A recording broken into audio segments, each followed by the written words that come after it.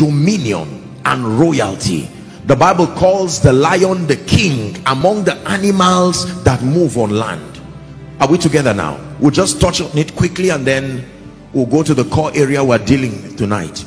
Lion talks of dominion, talks of power, talks of splendor. So when you begin your dealing in the school of the spirit, listen carefully, you are exposed to your right in Christ, you are exposed to your authority in Christ. You get to understand that you are not a non-entity, that you've been raised up with Christ according to Paul's gospel in Ephesians, that you have been made to sit with him. You understand that you have exousia, capacity to legislate on behalf of the parliament of heaven. That is the face of the lion, the training that cultures you into an understanding of dominion. Every believer who wants to be used by God as a witness, you must be able to understand the dimension of the training that is represented in the face of a lion. You must know who you are in Christ. You must know that you are not a victim of situations and circumstances, that you have been exalted, raised up with Christ, the Bible says. But if all you know is that you have been exalted in Christ, you have been raised, if that is all the dimensions you know, it will come with a side effect. The side effect is pride. The awareness of the kind of privilege and the kind of honor that God has given to you, and just living it like that will end you in pride and in arrogance. So there are several people, I know who I am, and you are right, but then you are wrong eventually, because they do not know that authority in the kingdom has a purpose. Authority without a purpose would lead to destruction. You cannot invest so much power to men and women and not connect it to purpose. It is dangerous to empower people without giving them a purpose. So the face of the second creature, the calf. Luke chapter 22, for sake of time, we'll read from verse 25 to 27. He lets you know the face of a calf talks of servanthood. A calf or an ox was used to plow the land. Now when he teaches you that you are mighty, you are a king, you are a priest, you're not a non-entity, then he lets you know that the purpose of that authority is for service. Authority is not for self-aggrandizement, it's not for usurping people, it's not for subjugating people. It's to be a servant and to serve the purposes of the kingdom. Luke 22, please give us from verse 25. It says, and he said unto them, the kings of the Gentiles exercise lordship over them, and they that exercise authority upon them are called benefactors. 26 now. It says, but ye shall not be so, but he that is greatest among you, he will prove his greatness by being the younger, and he that is chief as he that doth serve. 27. For whether is greater he that sitteth at meat or he that serveth?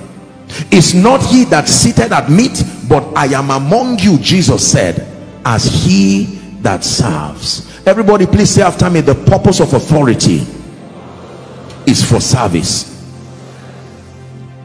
There are many believers with an imbalance of the idea of dominion. We are obsessed with dominion, but then that consciousness still destroys us because we do not know that the purpose of dominion and authority in the kingdom is for service. If the only thing you know is the face of the lion, you are in error.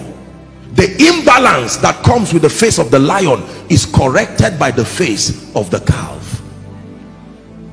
So while I know that I'm a great man, I am anointed, I have power, I have dominion, I'm seated with Christ, living that believer like that will lead to imbalance. It will lead to pride, like it's happening to many people in ministry, in business, etc. So he lets you know that you are a servant, that the reason why he gave you money, he gave you influence, he gave you a ministry, is to have the privilege and the honor of serving God's people. Ladies and gentlemen, believers, listen, you cannot tell the kind of honor and joy in my heart every week and every time I have the privilege, the rare privilege of serving you the truth of God's word.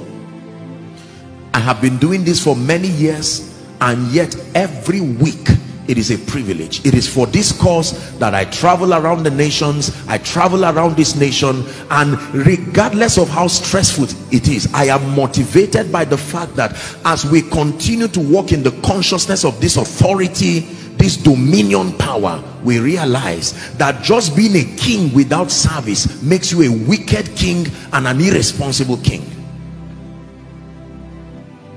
God demonstrated that he was king by showing us that he was Lord of the universe, but he came down and he served.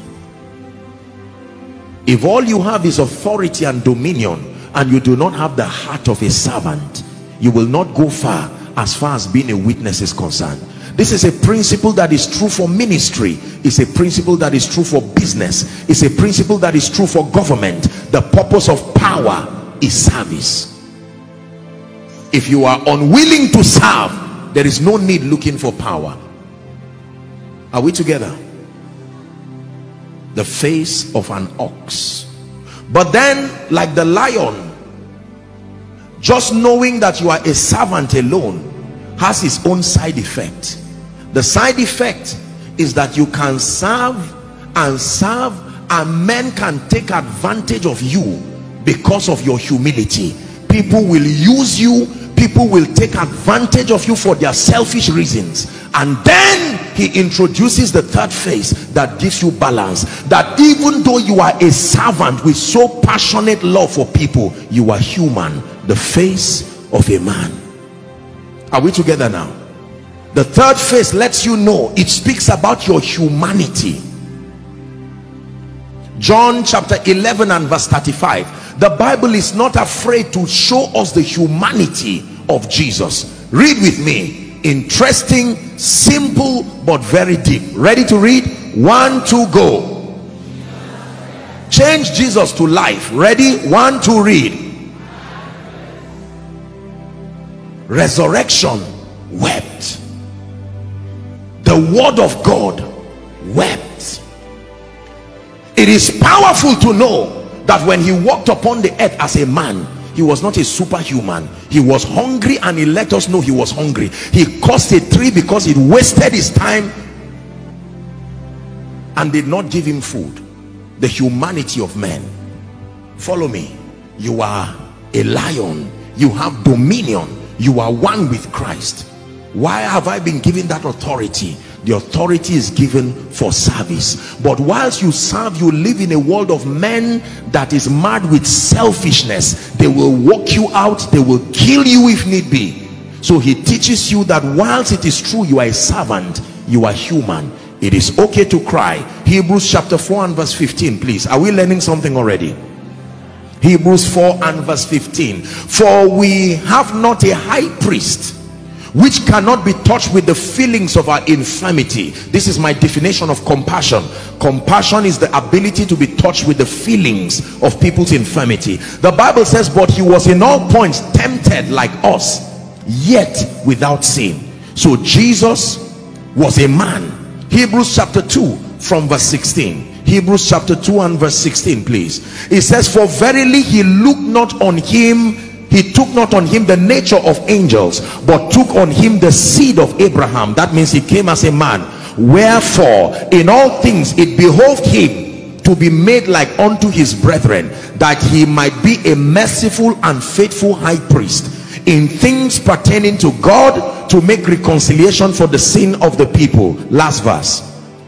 For in that himself had suffered being tempted, he is able to succor them that are tempted. Listen, your humanity is an advantage. It lets people to appreciate the all-surpassing power of God in you. You know, for a very long time in the body of Christ especially, it has looked like an embarrassment for anointed people to reveal their human nature. And members are very wonderful but interesting people. because they can look at you and say, I can't believe it, you are eating swallow, and you feel guilty for being human. I say, no, I just decided to break my fast of 500 days just for one day, so I'll continue. What in the world is wrong with saying I am hungry, honestly hungry, while serving his purposes? And now they wake you up by 2 or 3 and say, wow, I'm disappointed. Why should I be sleeping? And you're sleeping too, and you feel guilty. You apologize for sleeping. Many people have paid the price for strangling away their humanity. Jesus wept. Jesus was hungry. Jesus grew. Jesus was pained. Many people love Jesus because they don't know he was once human. Do you know why those who lived in his days hated him? Because he expressed his humanity very seriously. He entered the temple one time and he saw people exchanging, and they were making money from the house of God. He did not go to the Roman government to say, look, I'm zealous, I came from heaven. Are you aware of that? The Bible says he was angry. It didn't say he was laughing and said, wow, I see the zeal of the Lord ate him up, and he took a whip and whipped them. Hallelujah. Your humanity is a blessing. It makes people to be able to see you and know that truly there is an earthen vessel. It is the excellency of the power that is of God. Your humanity will give you balance. You know, I've shared my story here, very, very funny. Years ago, I used to feel guilty. People would tell me, remember, Apostle, you were sent to us. You told us that God sent you to us. And I would feel guilty, sometimes tired and sleepy. And people will sleep, they will rest, they will refresh, then they will come and meet me and say, look, I need counseling, I need this. And I've told them God sent me to them. So one day, this deliverer, let me tell you where my deliverance happened. I entered a Catholic church, and you know, they have a crucifix there, and the Lord asked me to look at that crucifix. I looked at it with passion, and for the first time I truly realized that it was not me that died on that cross. I am only a witness. I will give you a scriptural proof of what I'm saying. John chapter 1, please. Give us from verse 6. John chapter 1. This is a deliverance for us. There was a man, even though he was sent from God, when he arrived the earth, he was a man, and his name was John. 7. The same came for a witness, to bear witness of the light, that all men through his effective witness might believe. Here is a deliverance, verse 8. He was not that light, but was sent to bear witness to that light.